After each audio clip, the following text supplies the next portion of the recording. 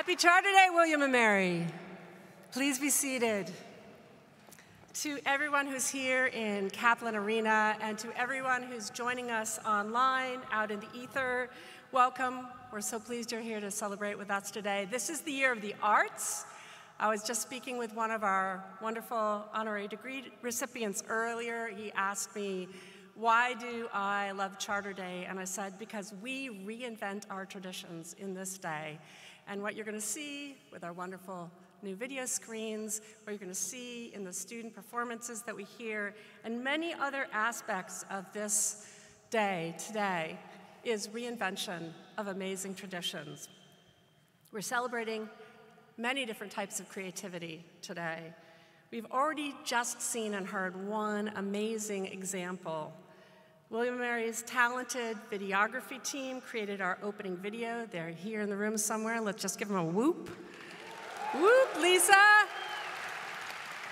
And the poem that you heard, the poem it featured, was written by alumnus and current staff member Jacob Miller. Jacob, are you here? Yes? Well done.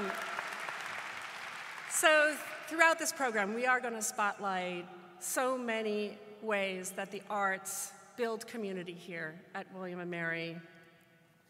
There are many, many reasons that we celebrate today, but we're going to begin, as we always do, with a new tradition, which is a reading of the university's land acknowledgement. And I am pleased to welcome Dakota Kinsel and Matthew Solomon, President and Vice President of the American Indian Association, to come do that. Madam President.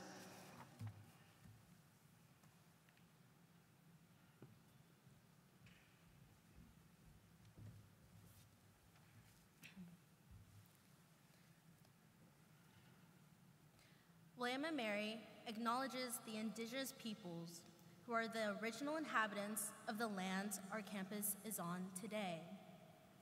The Cherenhaka Nottoway, Chickahominy, Eastern Chickahominy, Mattaponi, Monacan, Nansmond, Nottoway, Pamunkey, Patawomic, Upper Mattaponi, and Rappahannock tribes. and pay our respects to tribal members, past and present.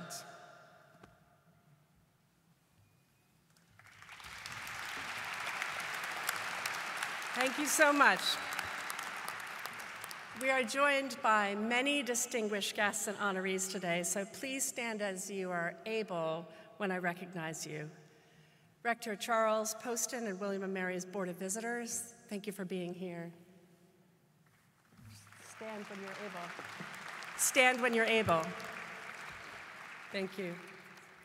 All military personnel and veterans in this arena, please stand and let us thank you for your service.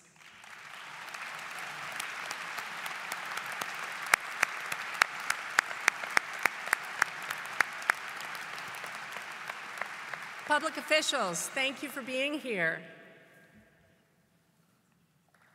out in the arena.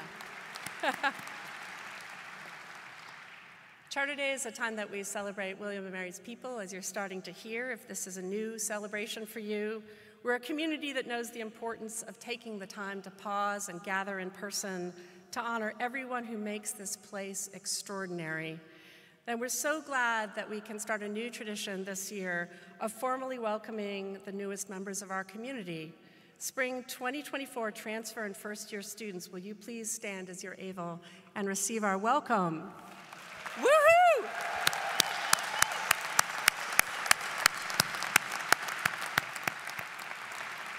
We're so glad you are here. Please be seated. We also recognize several award recipients. You can read more about their accomplishments in your program. I'll begin with the Alumni Association's highest honor, the Alumni Medallion. It'll be presented tomorrow morning. And the recipients are Pam Penny and former Rector Todd Stottlemyre. Would you please stand?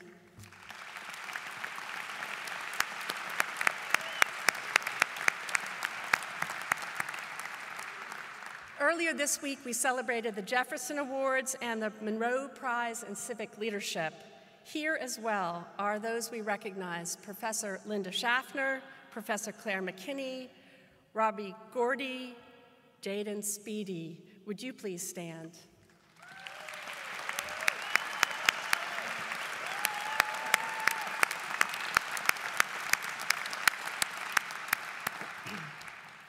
Now, every year we recognize tribal leaders who join in teaching and research partnerships with William and Mary. Distinguished leaders, please stand as you're able when I call your name.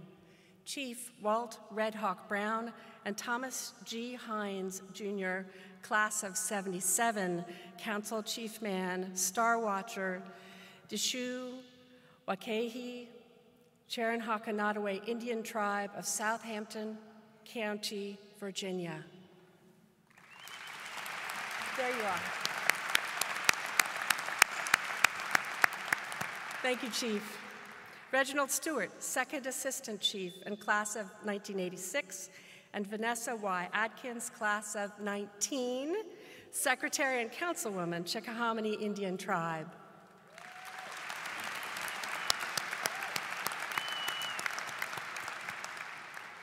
Joe Spotted Eagle Howard, Tribal Council Member and Acting Assistant Chief, Chickahominy Indian Tribe, Eastern Division. Welcome.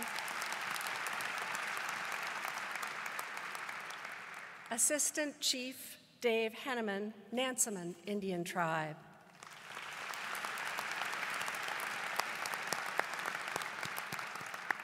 Chief Lynette Alston and Tribal Council Chair Denise Walters, Nottoway Indian Tribe of Virginia.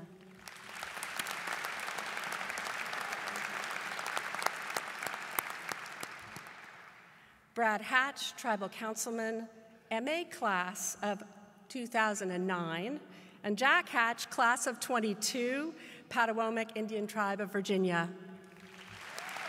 There you are.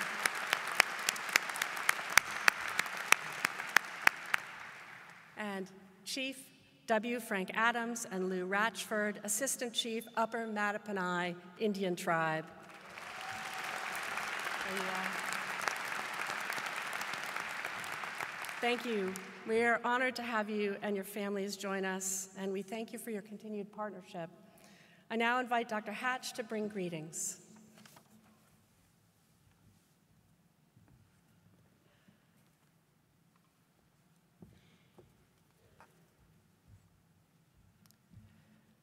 Chama Cheska May. Greetings, all friends. It's my honor to welcome everyone assembled here to this year's Charter Day ceremony as both a citizen and council member of the Potomac Indian Tribe and as a William and Mary alumnus. At last year's Charter Day ceremony, we gathered to formally commemorate the construction of the Brafferton Indian School building and reflect on the school's history and legacy. Chief Lynette Alston of the Nottoway Indian Tribe called for the building of relationships, quote, on the foundation of shared history and mutual respect for all time coming, end quote. Now we close the Brafferton commemorative year and turn our attention to the ongoing work of discovery, creation, and collaboration as it's represented by the theme of this year's ceremony, the Year of the Arts. In addition to the theme of the arts, today the tribal delegation had the opportunity to discuss important collaborative work that is being conducted in relation to water and environmental resilience. These two topics, art and environment, are indelibly linked with Virginia's indigenous communities. Many of the artistic works created by Virginia Indians today and by our ancestors draw upon our connections with the water, our natural environment, and reflect our sustainable management of natural resources. Some examples of that art include Pamunkey pottery, Monacan honeysuckle baskets, Rappahannock split oak baskets, Nottoway quilts, and Potomac eel pots. Importantly, these works clearly reflect our ability to adapt to changing natural, cultural, and economic environments and to survive.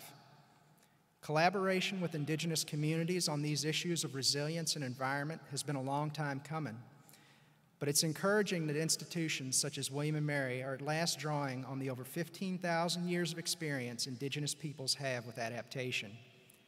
As we rise to meet these challenges with a spirit of cooperation and greater understanding, we look to the tenacity of our ancestors in the face of the great changes, and we know that we can make the world better for our descendants. Here we stand, and here we shall remain. Kina. Thank you.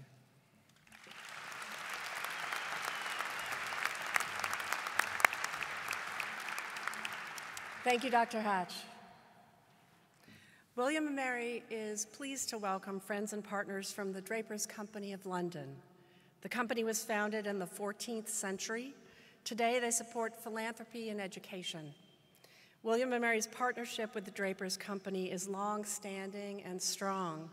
They are our frequent guests and have generously funded student scholarships and gifted artwork. We're honored that they've traveled from London for the Year of the Arts.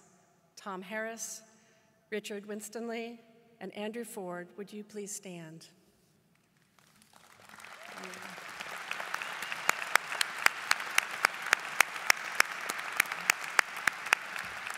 Mr. Harris will now bring greetings.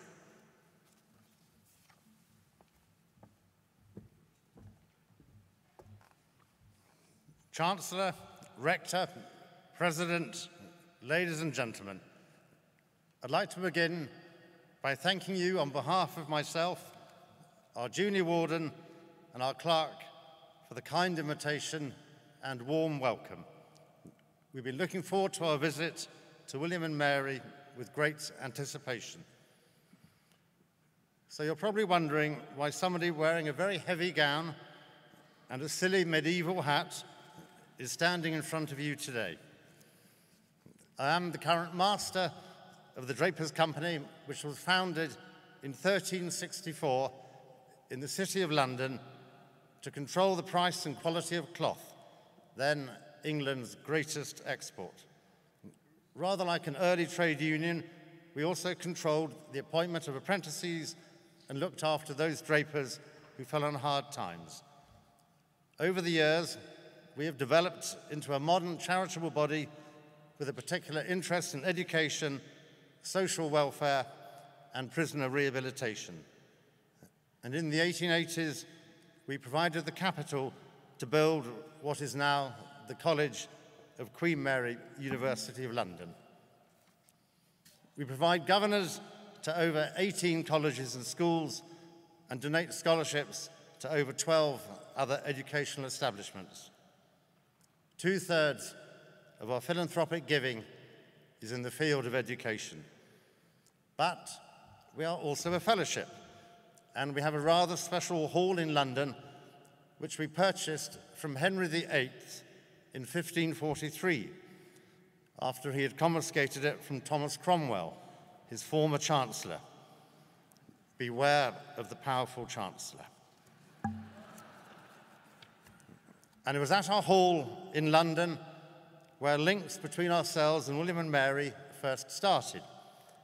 In 1955, the trustees of Colonial Williamsburg, including John D. Rockefeller, organized a modest 7-course dinner at Drapers Hall in honor of Sir Winston Churchill, where they presented Sir Winston, cigar in mouth, with a commemorative bell. And we suspect that the president of William & Mary and the master draper got on rather well that night, as the first scholarship program for law students followed shortly thereafter. And that scholarship program still exists today, nearly 70 years later, and is now enhanced by exchange programs between VIMS and Bangor University in Wales, together with the Tim Sullivan Scholarship. And I've had the honor of meeting several of your recent scholarship winners, and they are universally very impressive. It's also good to see the name of another famous Englishman, Sir Christopher Wren, associated with your campus. Following the Great Fire of London in 1966, which burnt out most of the city, Christopher Wren was tasked with overseeing the rebuilding of London, including our own church.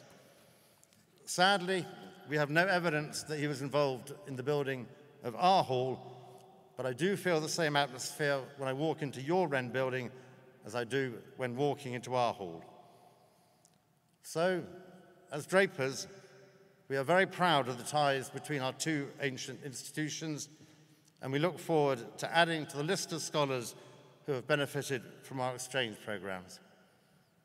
Chancellor, Rector, and President, I thank you again for your kind invitation and warm welcome. We very much hope that our historic links will continue to flourish. Thank you.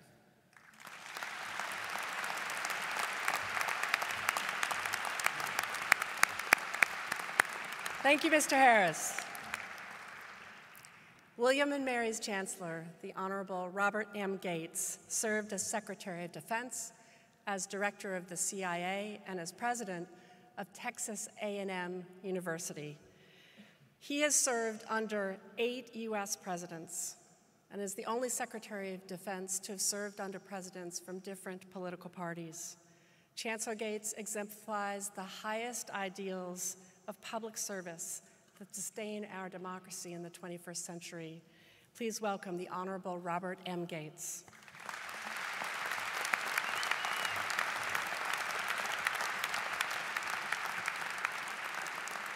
Thank you, Catherine.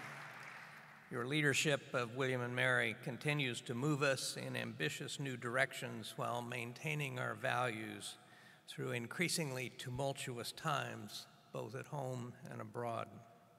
We are most fortunate to have you at the helm as William and Mary's 28th president.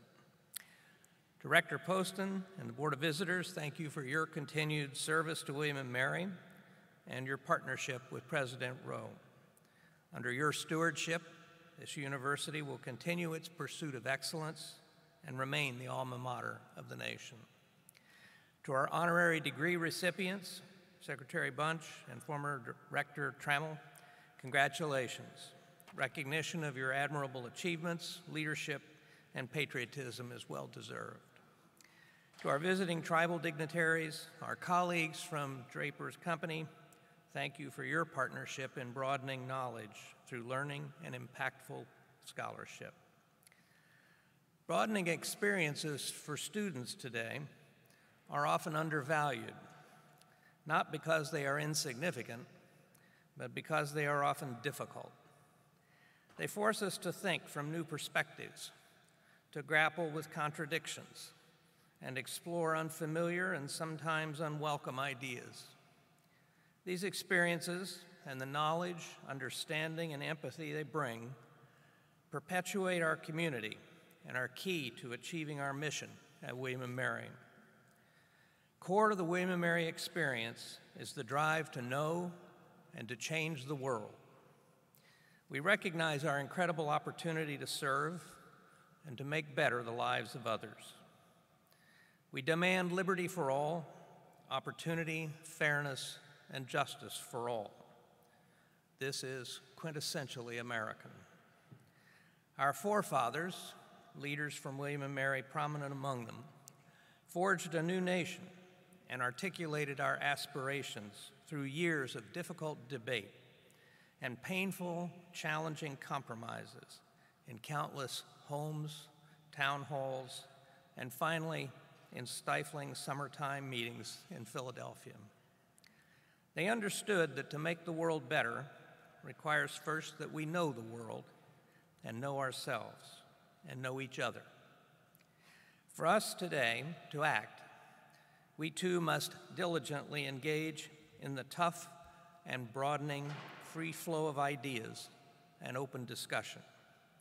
We must still our own passions in order to listen, especially to those with whom we disagree. We challenge ideas, not persons. Hannah Holborn Gray, President Emerita of the University of Chicago, once wrote, "Education should not be intended to make people comfortable. It is meant to make them think. Universities should be expected to provide the conditions within which hard thought and therefore strong disagreement, independent judgment, and the questioning of stubborn assumptions can flourish in an environment of the greatest freedom. Sustaining William and Mary's ideals and ensuring its future success depend on the open exchange of ideas, tolerance of different points of view, the willingness to listen and to learn, and the determination of all to defend the freedom of expression of diverse opinions. to seek wisdom in mutual respect, and wherever possible, in bridging differences.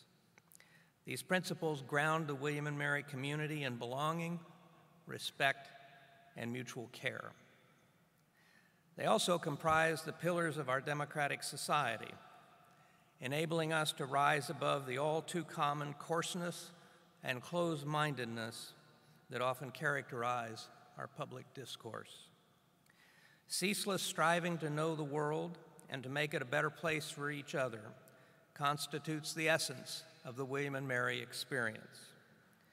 I have no doubt that today's scholars and graduates of William and Mary have a special role in the American quest, as we have since our founders walked this same campus.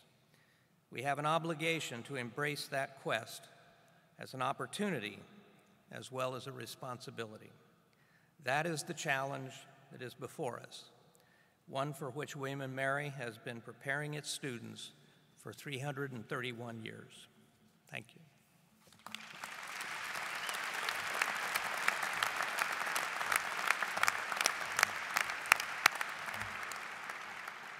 Thank you, Chancellor Gates. We now move to the conferral of honorary degrees. Please welcome Rector Charles Poston.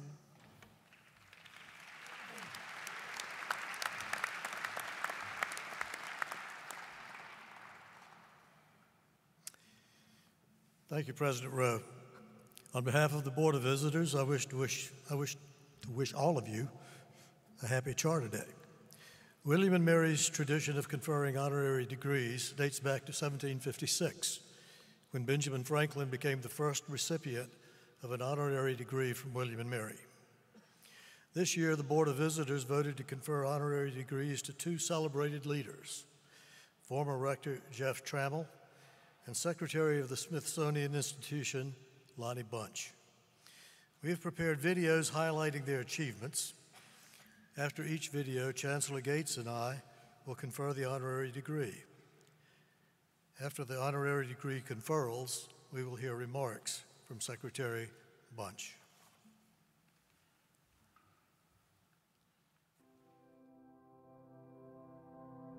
The inimitable Jeff Trammell has been a multifaceted fellow, an athlete, a lawyer, an expert in the workings of government, a very significant servant leader, a determined and an effective advocate for gay rights, a brave, openly gay man himself, a deeply committed member of the tribe, and a person of pervasive kindness and good cheer. Jeff has been an active member of the tribe since his graduation. He has served on the board of the Thomas Jefferson Public Policy Program and served 2 terms on the William and Mary Board of Visitors, including 2 years as rector of the university. The reality is that William and Mary is so special, and what it does as a preeminent, highly ranked undergraduate liberal arts university means that you are changing the lives of people when you have a chance to serve in a leadership position. Jeff had a great run as rector, including leading the development of the William and Mary Promise, a multi-pronged initiative to put more resources into teaching and research and ensure that a William and Mary education is affordable for all Virginians. He became rector at a time when William and Mary was working very, very hard to give substance to its mantra of many years standing, that those who come to William and Mary belong. I've been really privileged. When I realized I was gay and I came out and then was able to not let that be an impediment to pursuing professional achievements, and I realized that that's important because those of us who are given the opportunity to be in those positions can help those who are struggling. And I found that when I was elected rector, there were people who sent me notes and communications saying, "You don't know me, but I want you to know that this encourages me." I'm proud of that. And I try to do whatever I can to help others who are LGBTQ find a way to pursue their full potential. Jeff's legacy is one of success on so many fronts. and, more importantly, a life of real significance and impact on his profession, public policy, and the university he loves, William & Mary. To receive an honorary degree from William & Mary is really humbling because I hold the institution in such high esteem, because I know what it did for me and what it's done for tens, if not hundreds of thousands of others. I treasure this honorary degree in a way that I could not be with anything else I could do in life.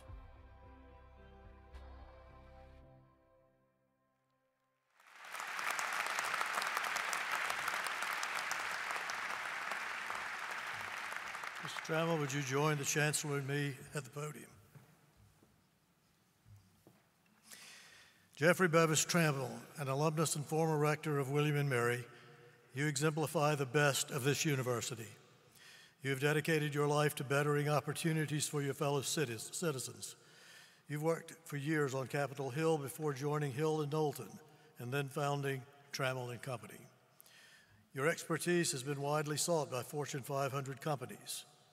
You have advised 6 presidential campaigns and served on national boards, including the Colonial Williamsburg Foundation. You were appointed to the William & Mary Board of Visitors in 2005 and reappointed in 2009. In 2011, you were elected rector, becoming the country's first openly gay board chair at a major university.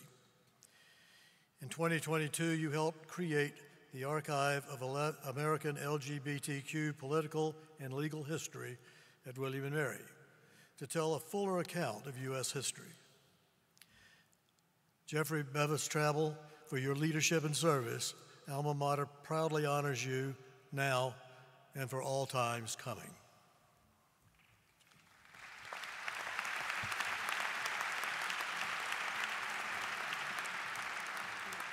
By virtue of the authority vested in me by the Board of Visitors and the ancient royal charter of the College of William & Mary in Virginia, I hereby confer upon you the degree of Doctor of Public Service, honoris causa.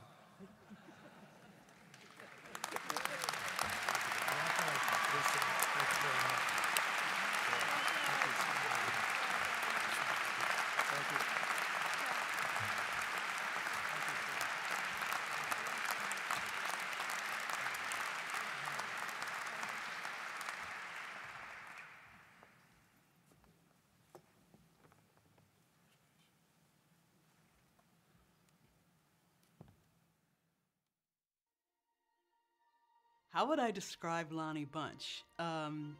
Infinitely curious, extremely gracious, someone who is deeply conscientious, sees the world for what it is and still can be infinitely optimistic about it. I think he is able to talk about this country, what it means to be an American, how complex it is, in a way that I think no one else in this country is able to.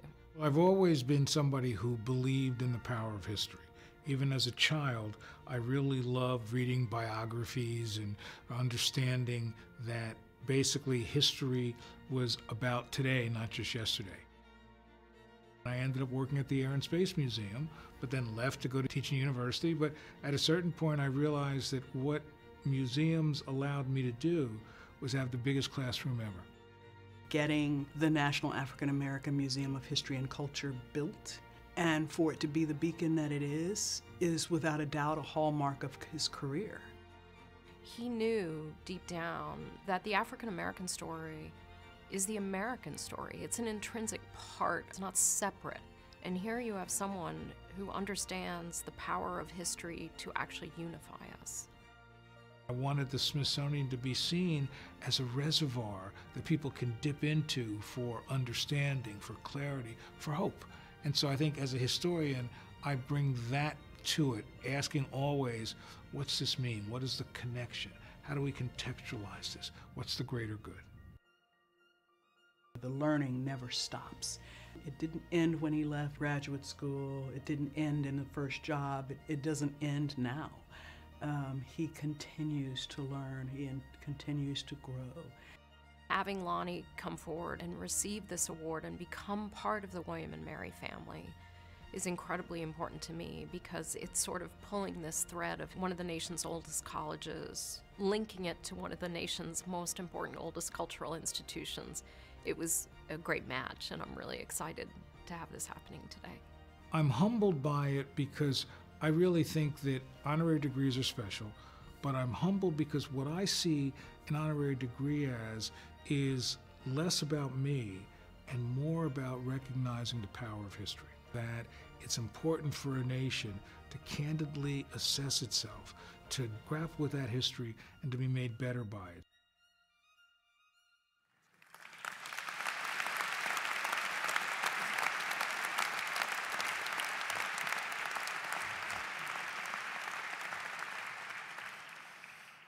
Lonnie Griffith Bunch III, you have redefined the role of museums in this republic. You have served on the Committee for Preservation of the White House with bipartisan appointments from Presidents George W. Bush and Barack Obama. In 2005, you were named founding director of the Smithsonian's National Museum of African American History and Culture. The museum opened to international acclaim in 2016. Today, it houses a collection of 40,000 objects.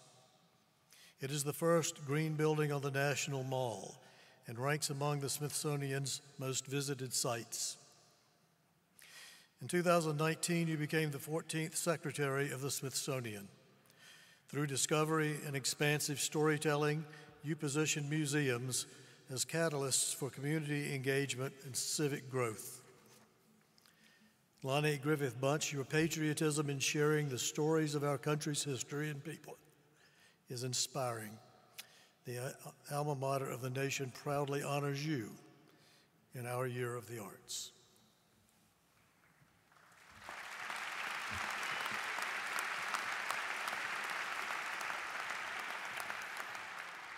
By virtue of the power vested in me by the Board of Visitors and the ancient royal charter of the College of William and Mary in Virginia, I hereby confer upon you the degree of Doctor of Humane Letters, honoris causa.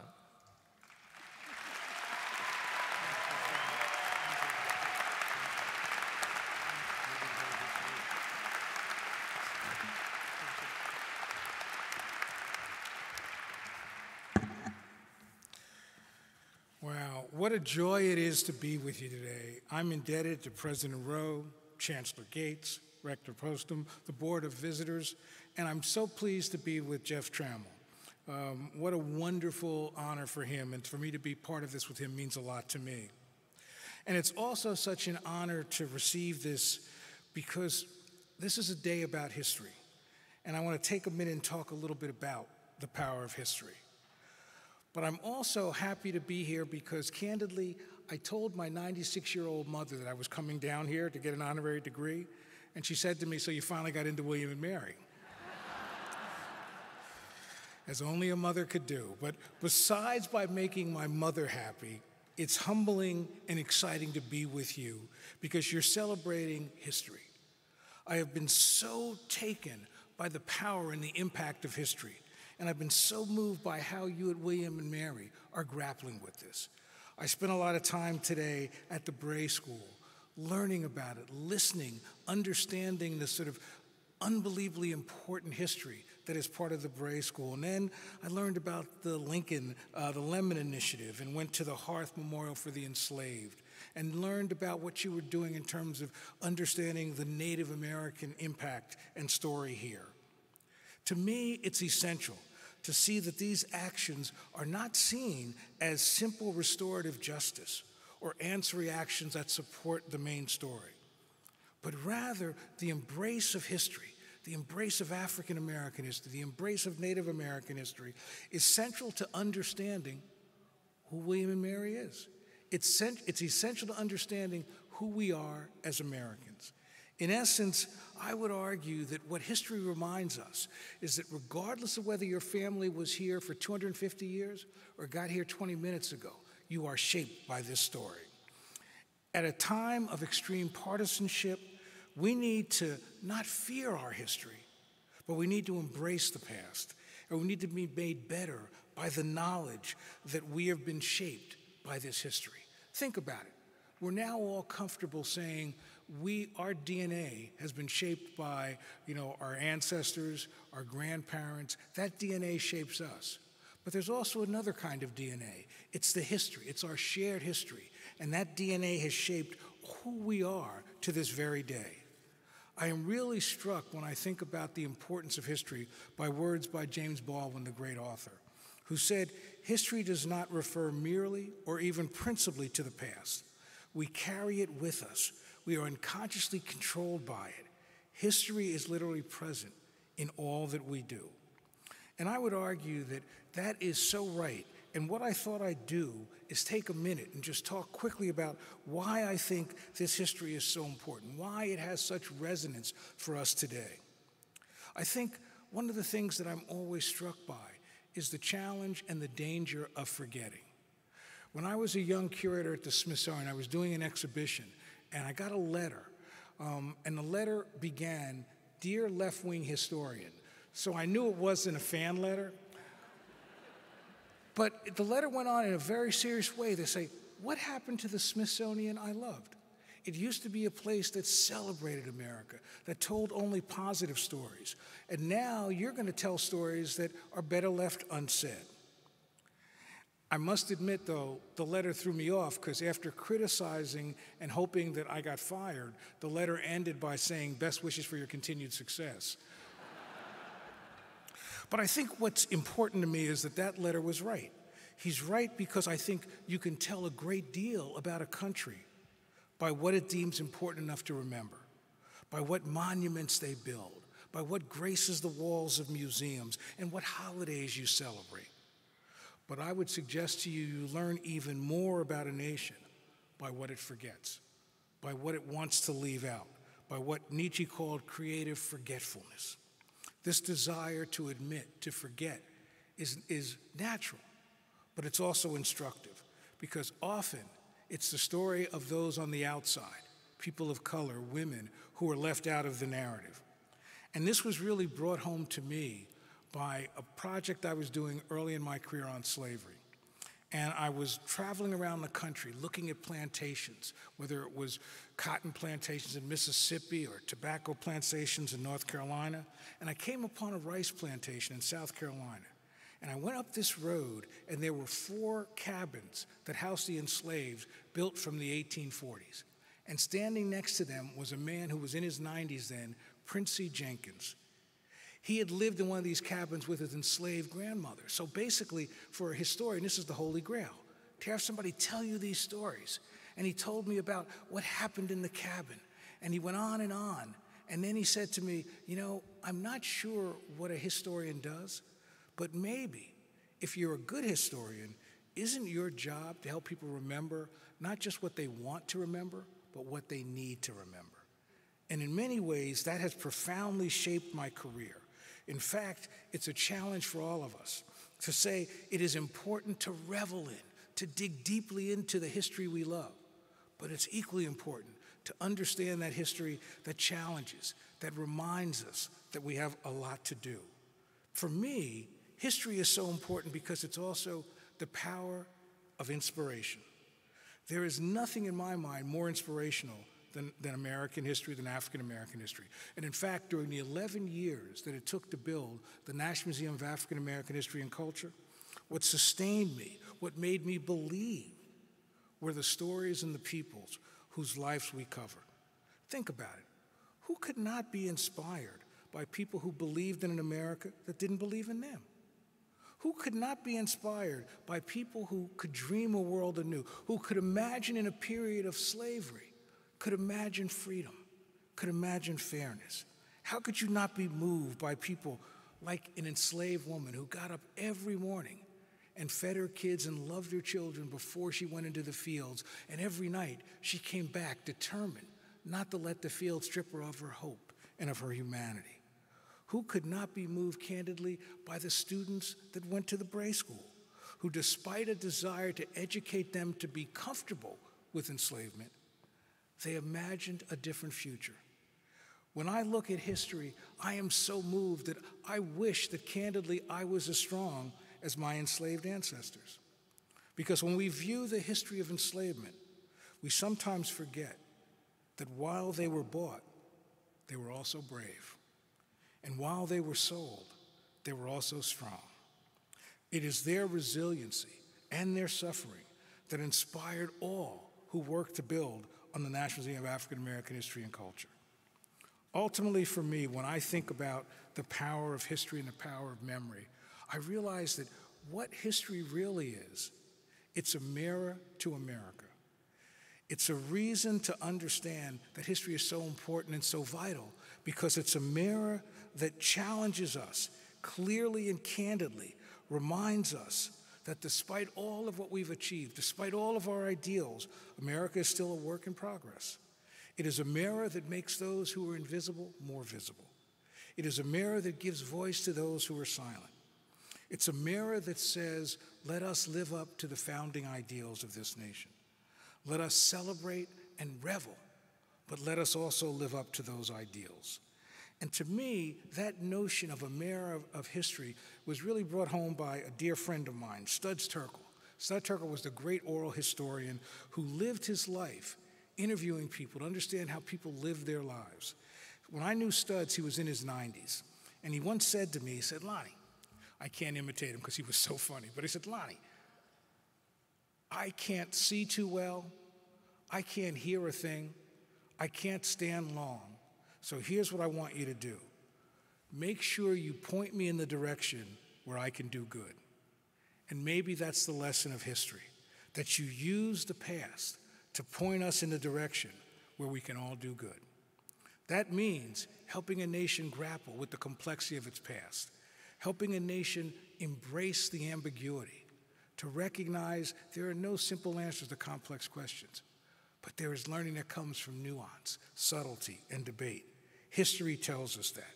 In some ways, the amazing thing that history is, more than anything else, is it helps us define reality and still give hope.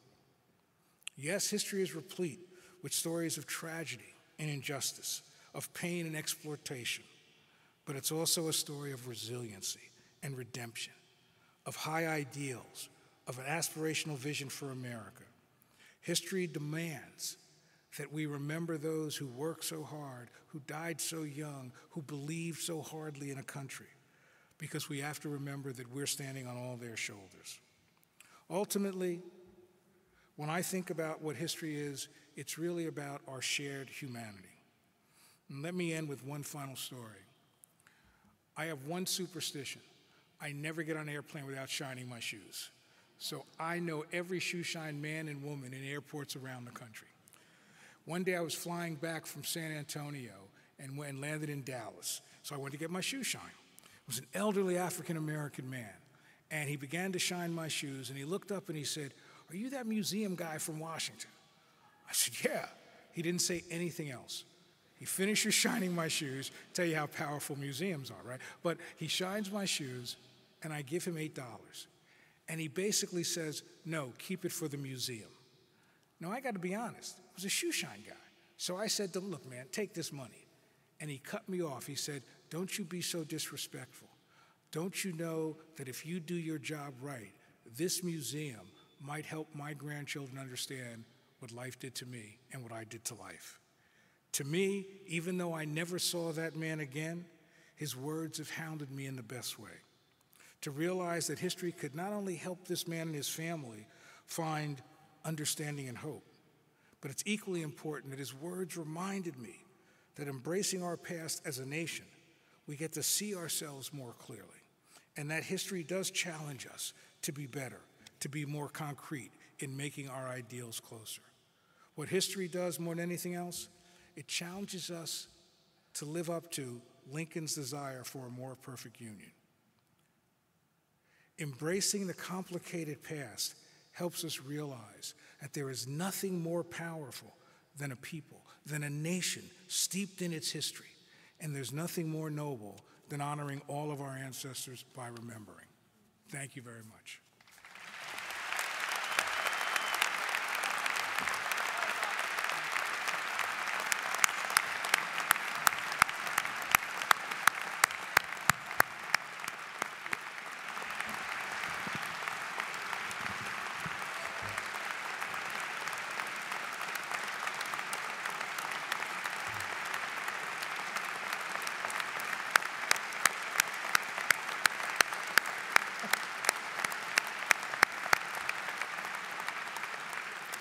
Thank you, Dr. Bunch, Mr. Secretary, for those powerful and patriotic words. And thank you for all the ways that you have served and are serving and will serve our country. It's incredibly important work. So, nearly 3 centuries ago, William and Mary pioneered the study of fine arts in the United States. That's right, William and Mary is believed to be the first university that taught the fine arts. Our country's founders believed that a broad education was the best preparation for citizenship in a new country. So in 1779, Reverend Robert Andrews became, quote, professor of moral philosophy, the laws of nature and of nations, and of fine arts. 2 ampersands, just saying. I think that faculty now should be able to write their own titles. They would be a lot more fun. This year, we celebrate all of the creative human beings at this university, past, present, and future. For a university president who also happens to be a lifelong theater person, one of the best perks is attending student shows, so I'm just going to give some plugs. Last December, I dropped in on 3 choral showcases in one afternoon. In a span of hours, I heard pop, classical, and carols, and it was glorious. There were parents there were classmates there were faculty and staff there. It was loud in the way that we love at William & Mary. And then improv was my next stop. Pink Tax, are you here? Oh, excellent. That's great. You know, they call us the cradle of coaches and comedians at William & Mary. Cradle of comedians, you've heard that, right? Yes, yes. Live performance, in person, beautiful videos that people make for communities. Nothing is more powerful in teaching us about ourselves. This fall, we dedicated William & Mary's Arts Quarter along with this university's own royalty, Glenn Close. And for those of you who are not there, I want to capture a moment of that amazing dedication. She recalled arriving here at William & Mary for the first time, and she said, standing on the stage, she said, William & Mary was the water to my desert.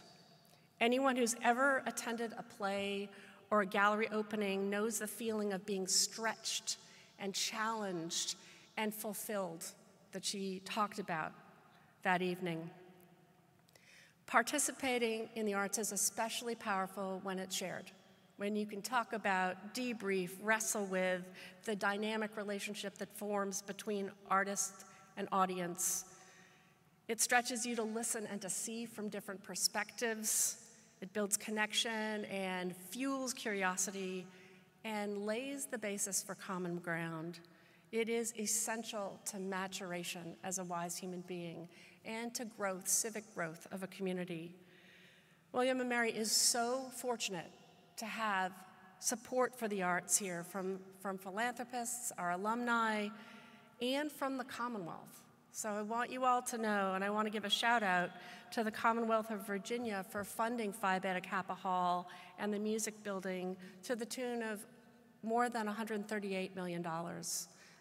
That's not happening at states around the country. That's an extraordinary thing to put the arts front and center, and we are enormously grateful as well to the alumni and the faculty and the staff and families who gave back to our programs and then who come and be our audiences. I especially want to thank our Year of the Arts committee members. I hope that some of you are here. Would you please stand and wave? I know I can't see you because of the light, but other people can see you. Yes, thank you.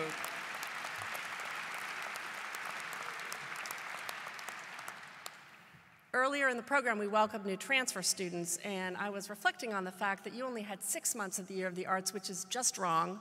So today, I'm announcing that we're going to celebrate the Year of the Arts all the way to December 2024, which gives us multiple year-end showcases for us all to go to. Everyone in the arena, that's your homework. So it could be a workshop, it could be a performance, it could be a reading, it could be participatory. Whatever is your jive, you need to be there. In that spirit, I'm pleased to introduce video greetings from several recognized student organizations. followed by a very special performance from William & Mary's Kleptomaniacs. We wish you a happy birthday, a joyful and celebrating birthday. We wish you a happy birthday. We wish you a long, long night. We wish you a long, long night. We wish you a long, long night. Woo! Happy birthday, William! Happy birthday, William & Mary. Love MPAC. We hope you get a garden.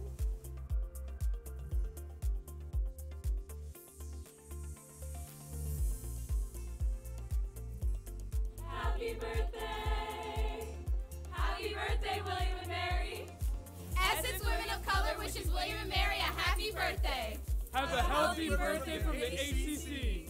Happy birthday from We Make Filmmakers. Making business moves. Let us wish you a happy birthday from the Veggie Society. Have an fantastic birthday, William and Mary. Happy birthday from Skate Club. Happy birthday, William & Mary, from the Z Theta chapter of Kappa Alpha Psi. Yo. Happy birthday, William and Mary. Thank you so much for facilitating creativity on campus. Hear the thunder of our chorus. Happy Charter Day.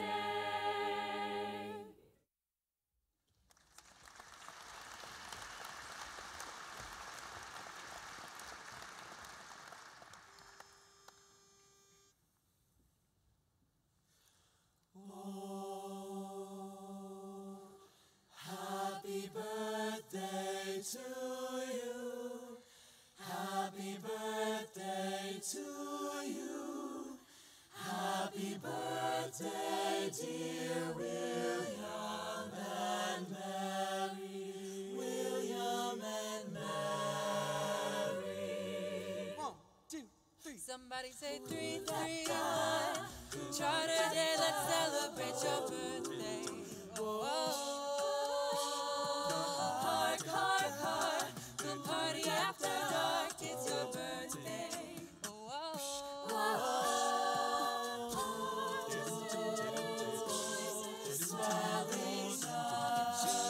Happy birthday to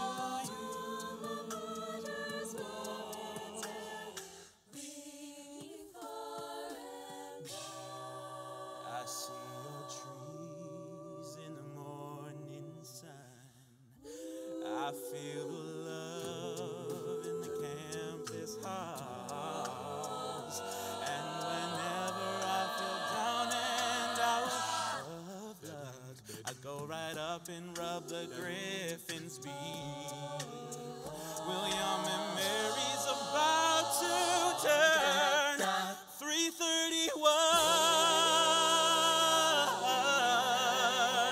Too many candles for a birthday cake. Oh, 331. Charter Day, let's celebrate. 331.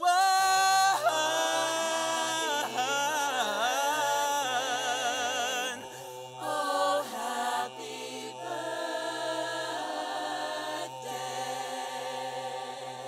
to you.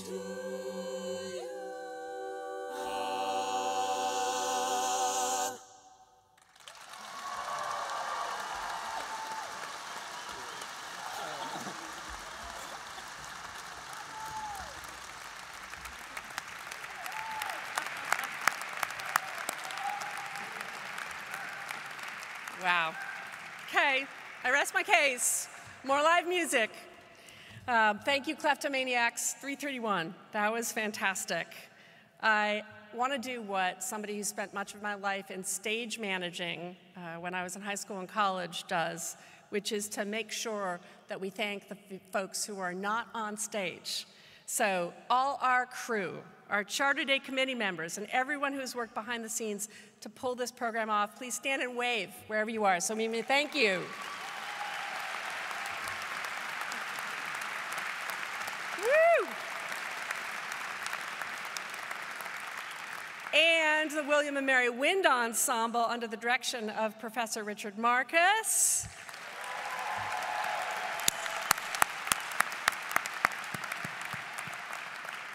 And the William and Mary Choir, directed by Professor Daniel Parks.